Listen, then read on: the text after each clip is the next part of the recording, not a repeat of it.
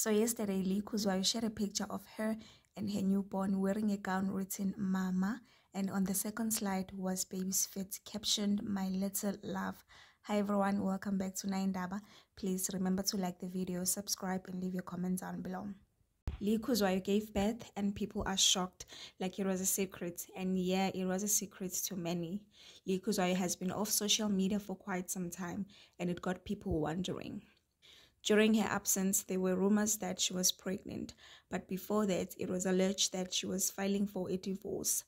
And ever since, it was all silence. Lee's followers couldn't stop tweeting about how they miss her content because girl will serve content, okay? Talking of content, yesterday she also shared a TikTok clip of her pregnancy journey. There you have it, guys. Please remember to like the video and subscribe. I'll see you on the next one. Cheers.